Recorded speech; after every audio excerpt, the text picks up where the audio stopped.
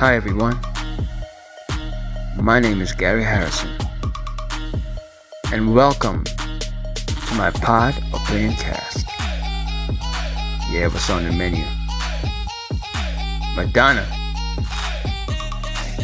traveling through. We always realize in life that we have to leave sometimes people behind. Facts are stubborn things. Who would have thought a young lady from Pontiac, Michigan would grow up to rule the world, to see fear as just an adversity that she can cross over in a leap of faith. Yeah, the 5 leverages points of success: time, money, information, relationships, and self-esteem. She seemed to dominate all. With all the reinvention she has done over the duration of her years in this life, she never seems to lose the discipline, the vision, ambition and determination, drive and self-determination, what people so-called claim that makes you a star, whatever that means today. She had the good fortune of coming up in the age of where no Instagram was around, and social media and TikTok and tweet and all that part. You know what I'm talking about. She was around when people were still caring about artistry. Yes, a young white woman who was not the typical snow bunny, was going to make America love her like a princess. She was not going to be the conforming white angel Barbie princess that we were used to seeing in shows like the Brady Bunch growing up in America in those days. Now, my life somehow had the good fortune of crossing paths with Madonna in her trajectory. I want to focus on those rudimentary years that made her who she was. Here's a young lady who was inspired through driving herself because she never wanted to fail. She was really interested in achieving. Her father said she was an achiever. By losing her mother very early at the age of 6.5, that was very drastic, a drastic loss. Tragic, if you may. She had to get used to and accustomed to very early in her age to be a motherless child. Madonna grew up the oldest sister from 8 children. She's said to have had a puritanical middle-class upbringing. Yeah, but she was not so into it. I mean, she said she was not into the provincial way of living, the Providence way of life. She was not into it. But it's what nurtured her with the dichotomy of religion and the secular. That was her world. One of the things that she mentioned is that once she moved from Pontiac to Rochester, Michigan, it was more of the suburbs area where she was more around people that looked like her, basically. And she said the fact that in Pontiac it was more of a mixed, where more black folks were there, and you got to realize that this was also Detroit, Motown. Her father worked as an engineer for General Motors. So this was quintessential to the fact that she grew up with all kinds of different music and loved Motown. And of course you hear that influence of her music today, like black music, and she revered very much. Very early on, she was somebody who did not really conform to convention. You know, she would challenge things that people would tell her to do. And if it's something that she's strongly against, she would rebel. Yeah, she was truculent. Most children are, but she was special. As I mentioned, Madonna was a super achiever. So she did very well in school, got very good grades, and managed to even graduate early at the age of 17.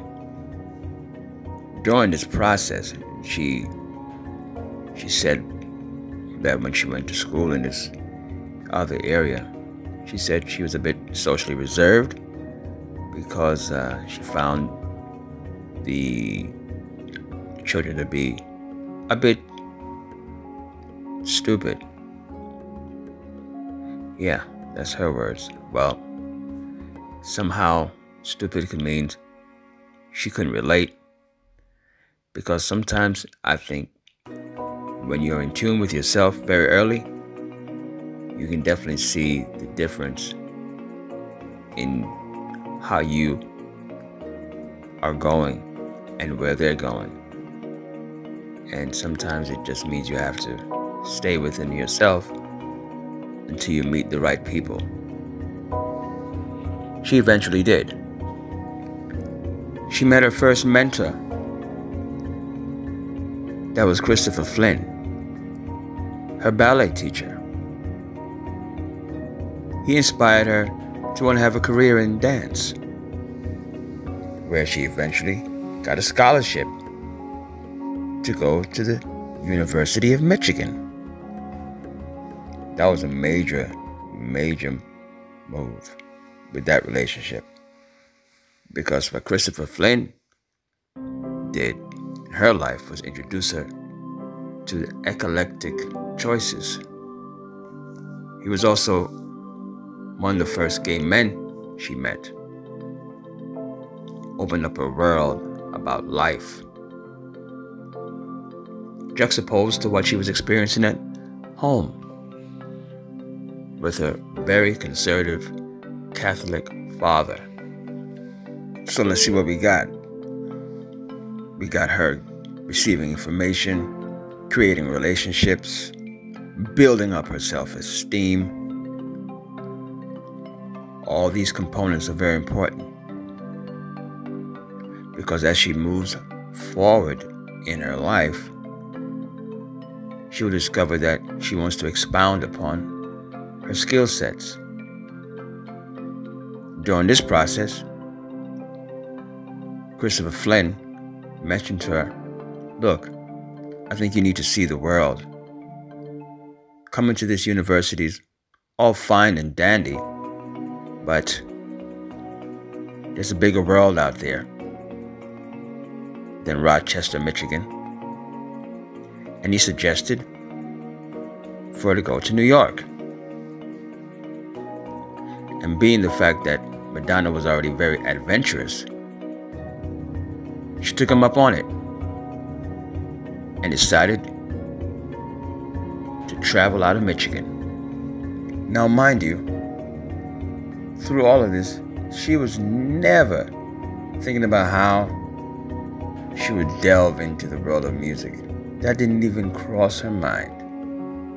So, myth has it, she traveled to New York and she went there with $35 in her pocket.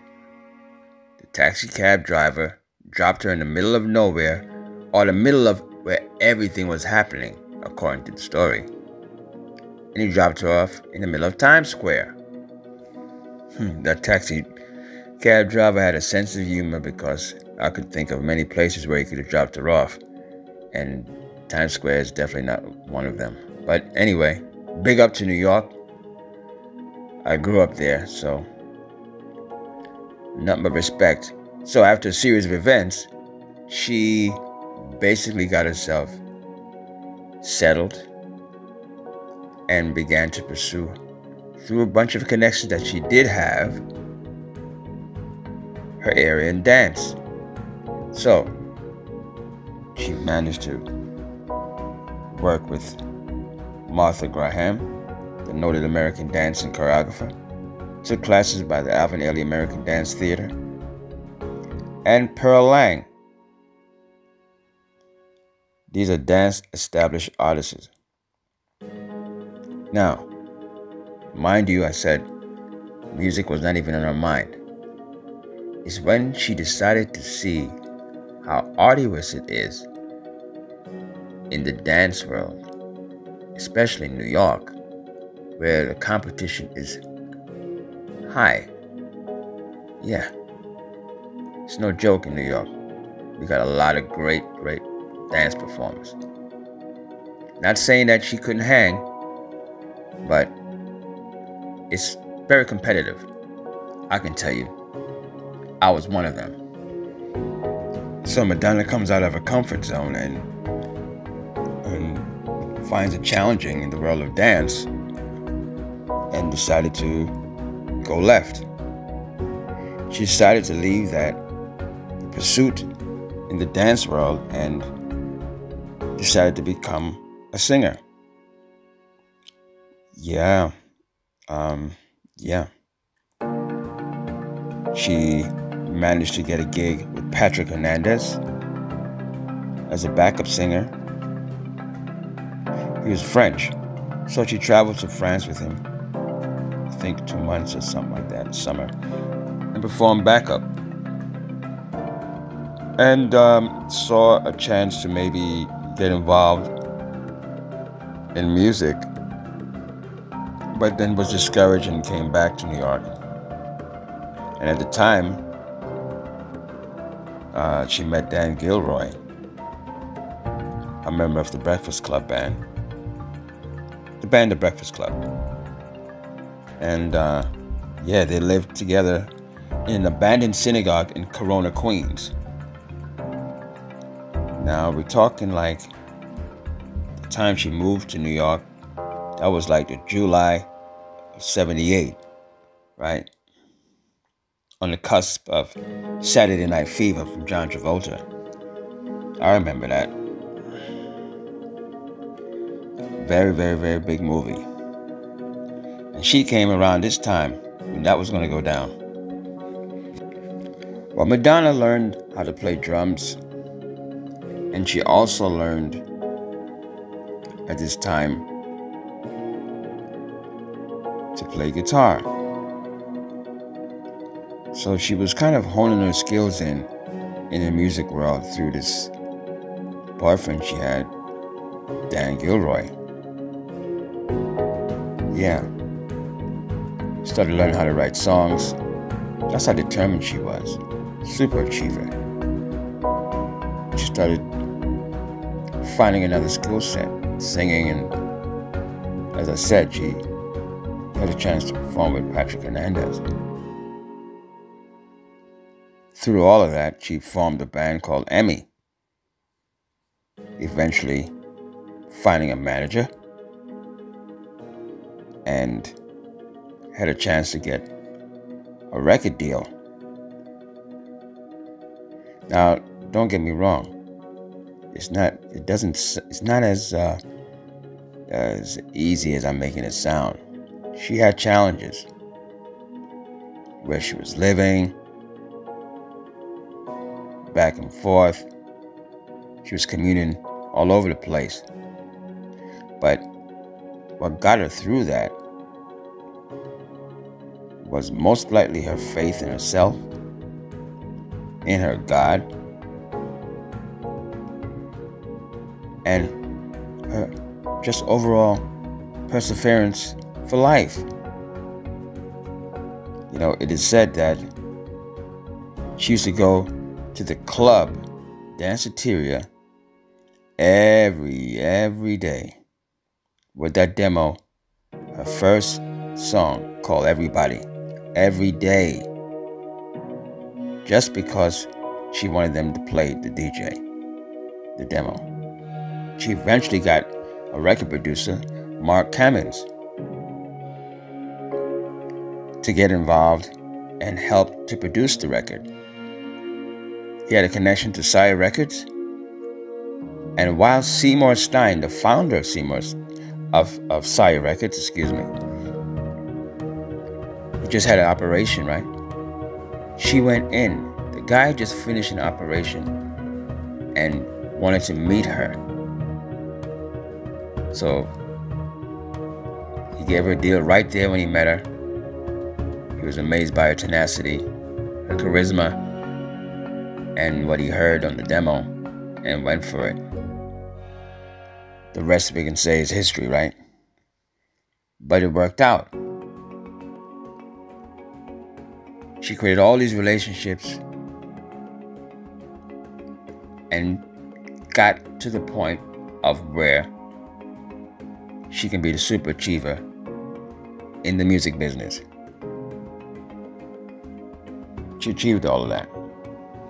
So a lot of people always criticize Madonna for her relationships and how she got with this one and that one.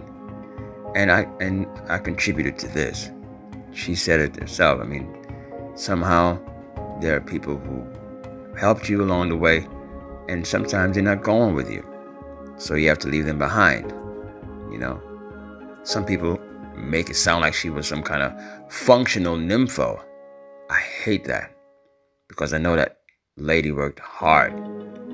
It's not easy to become someone in this entertainment industry.